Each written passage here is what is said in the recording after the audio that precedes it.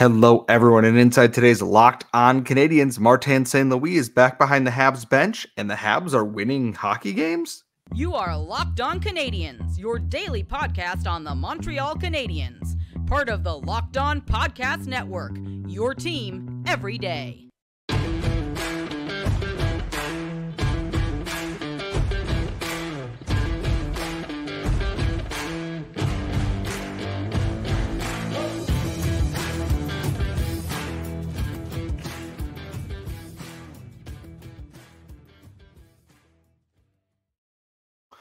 Hello, everyone, and welcome to episode 1039 of Locked On Canadiens. Today's episode is brought to you by FanDuel, and remember to make every moment more, because right now, new customers get $200 in bonus bets after any winning $5 bet. That's $200 if your bet wins. Visit FanDuel.com/LockedOn today to get started. I am one of your hosts. I am Scott Matlin. I'm joined as always by the active stick, Laura Saba, on this, your Everyday Montreal Canadiens podcast, part of the Locked On Podcast Network, where you get your team every single day of the week, wherever you get your daily podcast, on Google, Apple, Spotify, or if you're watching on YouTube.com as well. There, we couldn't get a show out last night. Late West Coast games messed with both of our schedules a whole lot. We apologize. We're going to get into that today. The good news is no more 9 p.m. games. We are done.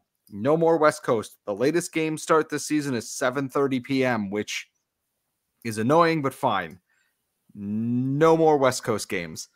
Laura, it wasn't a masterpiece, but it is a Habs win in an important game that we will get into. So how are you feeling after a 2-1 win over the nuclear hot Colorado Avalanche? That game was fun. It was really unexpected. It was great. It felt really good. But right now I'm distracted by how messy both our hair is on this on this YouTube. I don't want to talk about it. Like, I admit, if my fiance is watching this, I'm already going back to my barber on Friday. I haven't had a haircut since October, so like it's been a while at this point. Whereas I have no excuse other than my hair is just always like this. So I'm so sorry about that, listeners. All right. That was unexpected, and both Scott and I had a little bit of trouble staying up, even though the game itself was great. Like, I really enjoyed it, and I don't want to look at the stats. I've avoided looking at the underlying stats because no matter what you say, the Montreal Canadiens beat the Colorado Avalanche in Marty's return. It was like that, just that moment for him just made me feel so warm and fuzzy inside. And I think that's the biggest thing here, because I look at, the Canadiens Kraken game, and it was maybe a little more ugly. This one, again, Colorado was a better team than the Montreal Canadiens. I don't think that's really up for debate. Nathan MacKinnon scored 43 seconds into this game, and I texted Laura that I would be in bed by the end of the first period. And then Nick Suzuki scored 5 minutes later. 5 minutes later, my God, 9 seconds later. And I'm looking at the numbers here. Corsi forward 5-on-5. Colorado had a big edge, but shots forward 5-on-5, fairly even. Scoring chances, 33-22 for Chicago, about even in the high danger chances. Expected goals, 2.73 to 1.82. Samuel Montembeault was phenomenal in this game. I don't think anyone would doubt that. His triple save on Miles Wood, he was so good in this. I'm just kind of going back and looking through some of the numbers here. Fourth line, not good. But David Savard, of all people, leads the team in Corsi for percentage at 70.37%. Brendan Gallagher leads the team in expected goals, then David Savard and Yoel Armia. And then Josh Anderson. Those were your 4 positive expected goal members in this game. Thought Anderson played decently. I thought Yoel Armia played great, and he got rewarded with a goal he deserved. He gets the game-winning goal because of a heads-up play where he sees that the puck has not been frozen. It is loose. He picks it up, goes around the net, tucks it in. It's smart hockey. I'm glad Yoel Armia is getting rewarded, and it's a 2-1 game. And the thing is, it wasn't chippy. It wasn't feisty. I don't have a lot of complaints about anything in this, and people will talk that, it's 2 points they probably didn't need and this and that.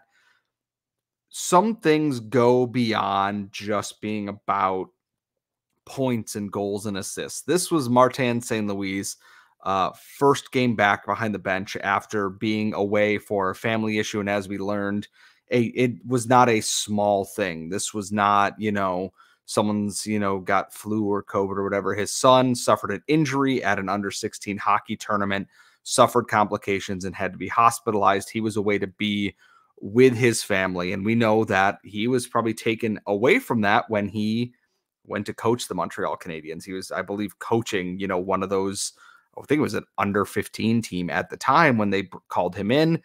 And the story that came out, and I believe it was 98.5 in Quebec, Martin McGuire pointed this out, that when the team got to the hotel in Denver, sitting in the lobby and waiting there for them was Martin St. Louis. It was a very emotional moment, lots of hugs and handshakes and support. If there's a win that you can feel good about this season, it is very much this one. Little things like that show that this is a team that is pulling on the rope together, is driving in the same direction. It's not always pretty, but I will take a team that will fight tooth and nail for their coach without that coach being a disciplinarian every single day of the week.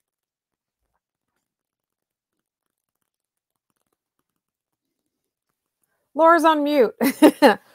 I was about to say, that's the thing. Like when we first learned that Martin St. Louis was going to be the coach, we did not know what to expect because of his inexperience. But one thing that we were all sure of was that he was going to be able to connect with this team on a level where it would be unparalleled. And I think one of the things is, as a coach, a lot of the time you do want to motivate your team. You want to get them, fired up. But you can't discount the trust that they have in him and the calming side of that. Like, I think for me, the biggest thing was that, like, motivation doesn't always have to be just, what was it? Was it piss and vinegar that Jake Allen would say? It's not that. It's sometimes it's just a matter of like knowing what to do. And you can see in the development of the team, like you can see in all those players that have been able to find a new level to their game or break out entirely by sort of stepping back and becoming calmer, becoming more confident, becoming more reassured. But at the same time, like that emotional boost of having him there, really, I think it went both ways, right? And that to me, like everything about that was like, I don't want to look at the underlying stats because I just want to cry with joy. And the thing about this game, too, is that there were important parts in this game that go beyond, Martin St. Louis' return. And don't get me wrong, that is at the top of them. In this game, Nick Suzuki, I was going to get to that. Nick Suzuki, new career high in points. He's 1 goal away from 30 on the season. By far the most consistent Montreal Canadien this year. He is pulling an absolutely massive weight this season. And he is responding with the best season of his professional career. Talking about Worlds, the Olympic Games, Four Nations, all those things. Nick Suzuki should be in your conversation for those right now. And then the biggest thing is, on Nick Suzuki's goal, right after Nathan MacKinnon scored, Juraj Slafkovsky gets the primary assist when he deflected a David Savard pass, clearing attempt, whatever you want to call it, to allow Suzuki into the offensive zone. That is an 8-game point streak, beating his previous point streak, best as a teenager in Montreal Canadiens history, and sets a new franchise record for points as a teenager in a single season for the Montreal Canadiens. It's 40 points, and people go, oh, it's not a lot. Look at what Matthews or Marner or McDavid did. The difference is that those teams didn't have guys in the 70s and 80s. Younger guys did not make the Canadiens in an era where scoring was this high. What Matthews and Marner and all these guys are doing is incredible. Do not get me wrong. To do it in the Montreal Canadiens organization that have been around so long, where teenagers often are not in those lineups, there's very few. And for him to do that in this season where the team is not performing great, there are injuries, he's still trying to find his own way. He has rewarded the faith the coaching staff put in him by saying, we are putting you on the top line. And Juraj Slafkovsky has responded by being fantastic. I believe it's 23 points in his last 32 games. I might have those numbers reversed. I'm not 100% sure, but he has been outstanding. There's a very real shot that he could hit 50 points on the season. I'd like to see if he can hit the 20-goal plateau. We will see there if he keeps this up. We know that their schedule is not getting a lot easier, but that hasn't phased him at all. If you're going to win a game, hell, make it important. Montembeault win, Suzuki career high in points, Slafkovsky record in point streak, Yoel Armia goal win for your coach. If you're going to win a game, you win it like that. I have so many feelings. We got to change the topic right now. I was going to say we will, because now we have to talk about the Philadelphia Flyers, which boo, hissing, boo. Anyways, we're going to get into that coming up in our next segment. But first, as I said off the top of the show, say goodbye to busted brackets, folks, because FanDuel lets you bet on every single game of the March Madness tournament. Whether you're betting on a big upset, the 1 seed, it is time to go dancing with America's #1 sportsbook. And right now, new customers get $200 in bonus bets if your $5 bet wins. That's $200 to use on the point spread, money lines. You can even just pick who's going to win it all and cash out in a big way. All you got to do, just visit FanDuel.com/lockedon. That is LOCKEDON, and bet on college hoops until they cut the nets down. They don't call it March Madness for nothing. Go in there, $5 bet. All you got to do is win, $200 cash out, and more. And please remember to just bet responsibly.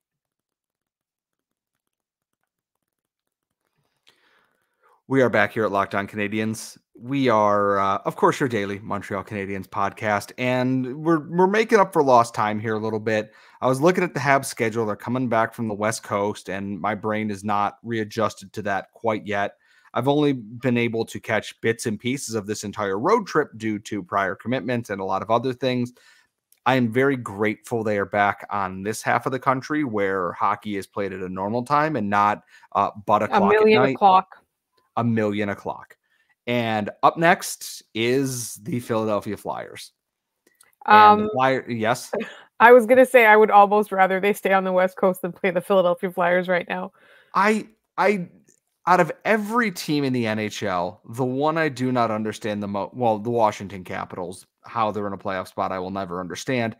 I do not understand the Philadelphia Flyers, who are teetering on that edge of we're so back, it's so over. And then I look and they are 1 point out of the wild card. They are in third place in the Metro. And I thought they would be like the bottom 3 this year. Well, here's the thing. They might end up there anyways. The Devils have 79 points.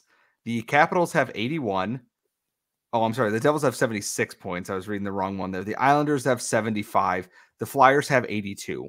The team in front of them is 15 more points ahead of them. That is Carolina, and New York has 100 points. Wow. I do not understand the Philadelphia Flyers at all. We spent a lot of time talking about how bad the Western Conference is. Like, I feel like we've forgotten something. I mean, we should know how bad the Eastern Conference is. I mean, for God's sake, we're in it.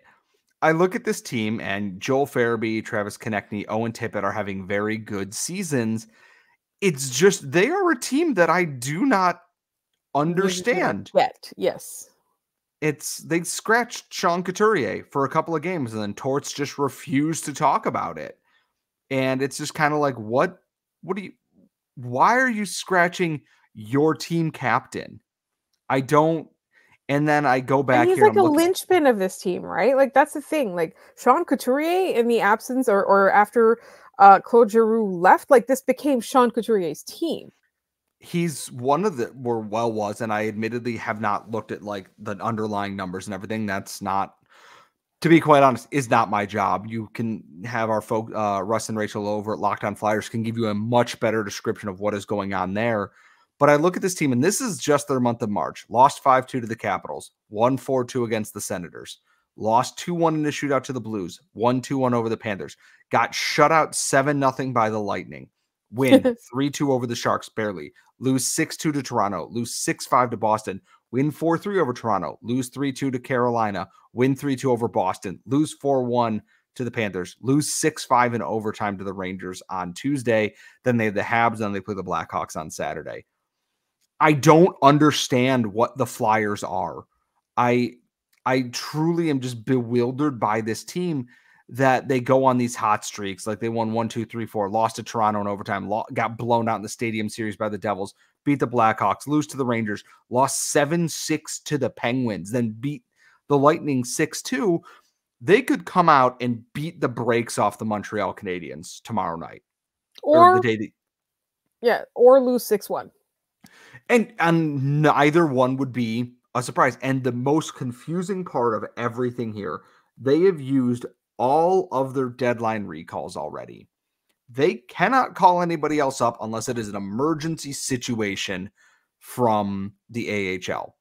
They do not have anything. I am looking at their goaltending. Their starting goaltender, who has played 43 games this year, 21, 14, and 7 on the year in the 41 games he's finished, .895 save percentage.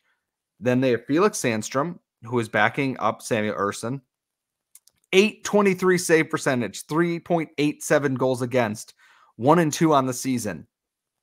This is not a team that is getting the goaltending they need to succeed right now. It is just bewildering that this team didn't trade for a goalie, did not acquire one on waivers, did not do anything they needed to, and are still in a current playoff spot right now. And I'm just taking a look at all the goaltenders this year. Obviously, Cal Peterson was waived. He's down in the AHL, and we know that their regular starter this year, Carter Hart, is on, I don't know if they're calling it leave or suspension, pending the Hockey Canada investigation. And it shows in this team because every single one of their goalies outside of Carter Hart is below a .900 save percentage. That's not good enough for a team that wants to make the playoffs here. And they have teams that are breathing down their neck. And even if they do make the playoffs, like shoddy goaltending isn't going to get them far. I'm looking at their division. They are up by 1 point on the Capitals and 5 by the Devils, who now with Jake Allen have decided that they can stop the puck, which is very, very funny to me. They can potentially choke this away almost all the way down. Not the Penguins. The Penguins are very close to being eliminated from the playoffs, which is very, very funny to me, especially. I don't know what to make of this game. The Flyers, I know, can score goals in bunches, but when the wheels fall off, Laura, you've been on hockey Twitter long enough, as have I, that you remember Here Come the Oilers. Yes. That when the wheels fall off, they fall off. It is catastrophic. And the Flyers are just peak whatever that is. And yet they're still in a playoff spot.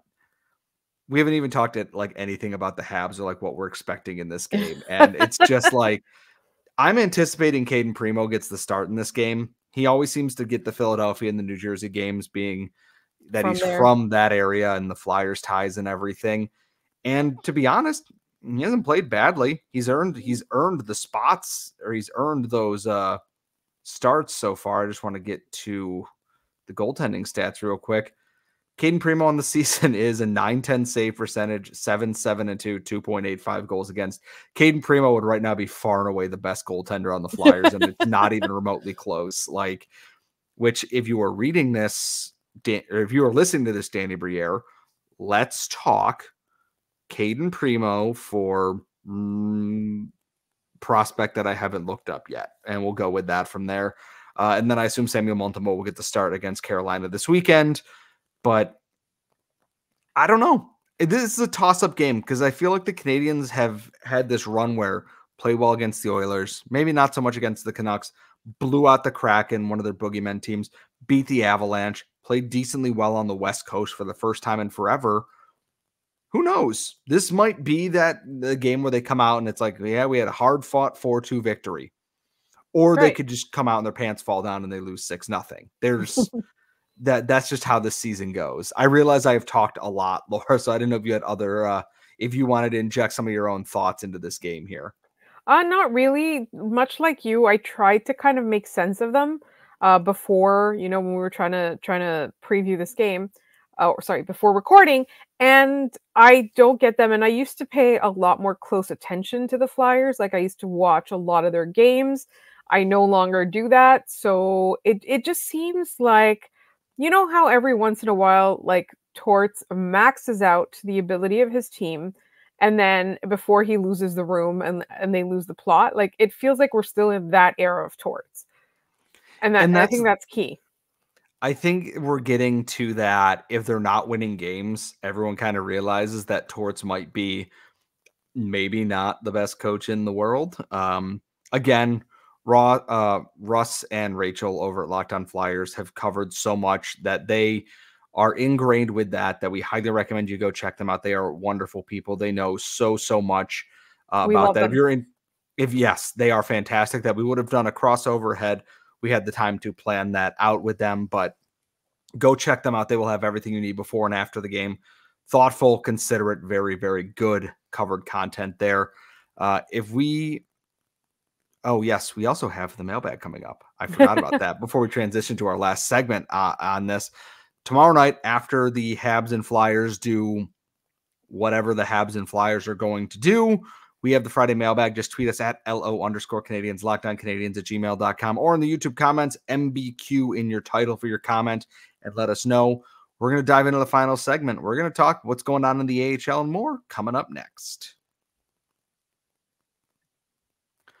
But first, passion, drive, and patience is what brings home the winning trophy and is also what keeps your ride or die alive. And with eBay Motors, they have everything you need to maintain your vehicle and level it up to peak performance, from superchargers, roof racks, exhaust kits, LED headlights, and more.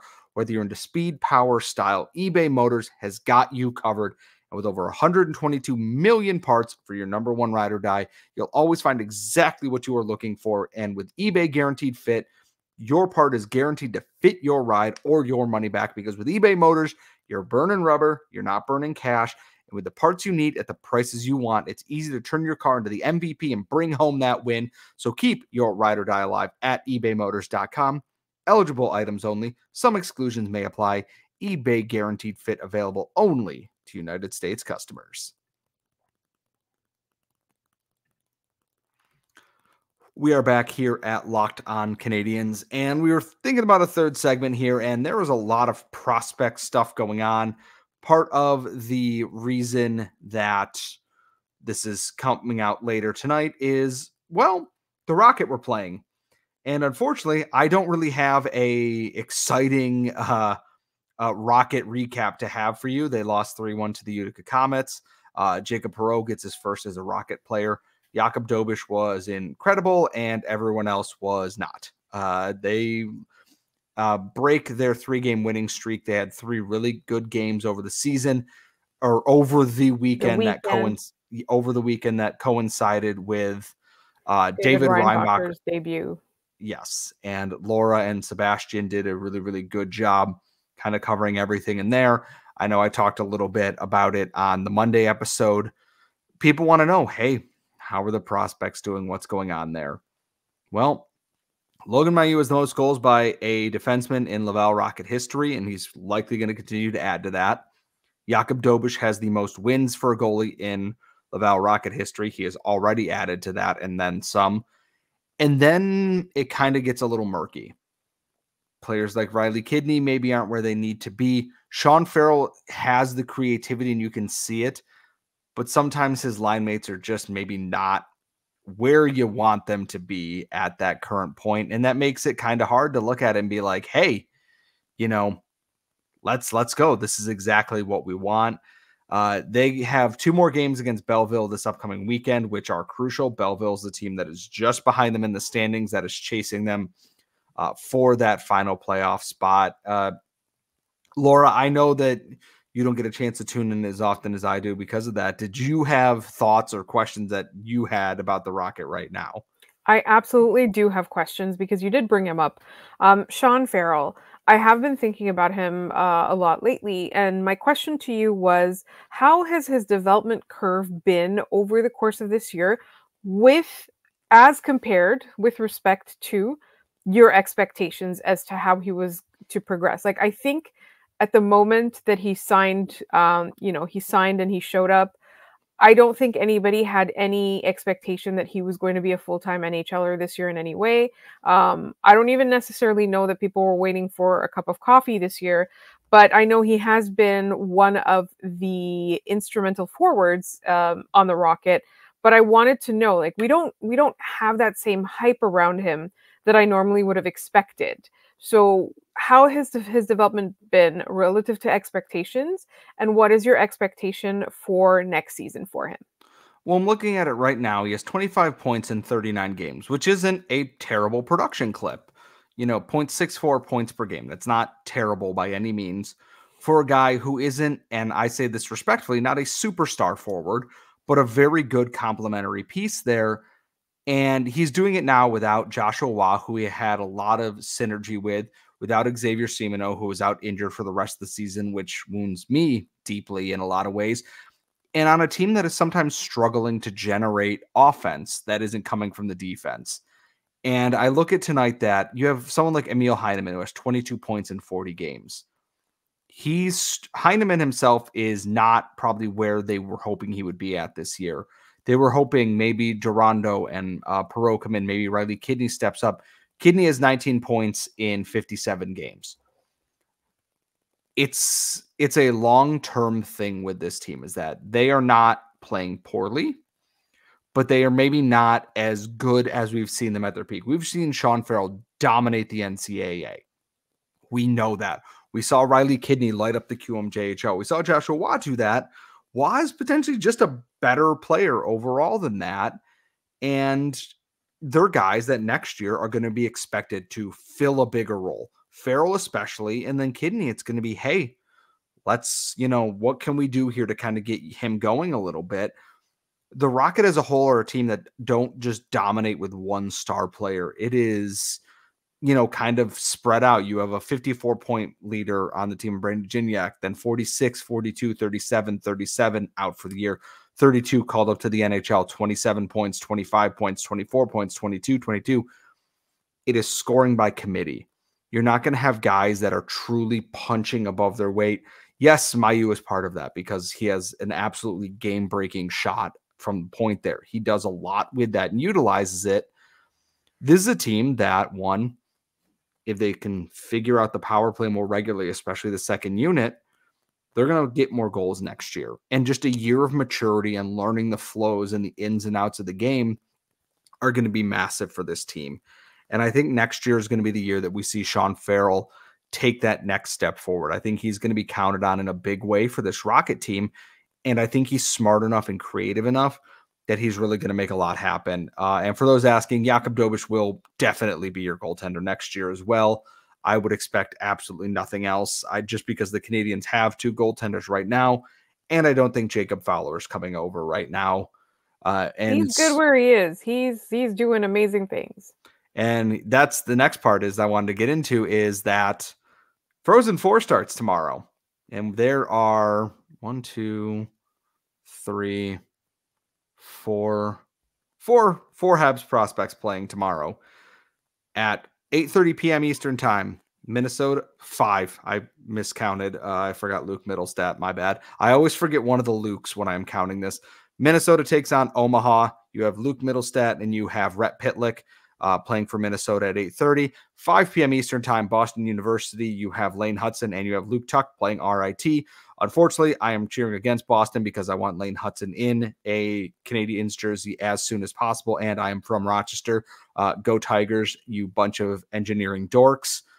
Maine Cornell at 5:30 p.m. and at 2 p.m. Eastern time, you have Denver versus Massachusetts. Habs prospect Sam Harris from the previous draft is playing for Denver this year as a freshman. And then the next day, Jacob Fowler plays at 2 p.m. for Boston College, and that is the last of the Habs prospects in there. ESPN Plus in the United States. In Canada, I would assume TSN will potentially carry some of these games. I am not 100% sure on that, and I don't want to lie to people, but I also don't want to tell people where I was watching it before. So it doesn't matter. It's definitely a very legitimate.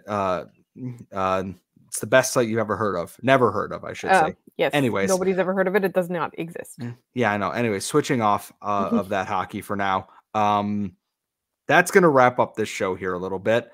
We just want to talk to prospects, kind of give people a preview for, hey, what are you doing on Thursday? Because it's almost Good Friday and no one is working for the back half of this week. Unless you're me trying to sell beer before Dingus Day and a solar eclipse, which super cool, super fun. Remember, mailbag questions at LO_Canadiens, LockedOnCanadiens@gmail.com, MBQ in the YouTube comments. We will be back after the Habs and Flyers game tomorrow night. We'll recap that, mailbag questions, take a look at the Frozen Four tournament and everything that's going on with that. Follow Laura at The Active Stick. Follow myself at Scott Matla. Don't be a jerk on Twitter. And that'll wrap the show. We will see you all later.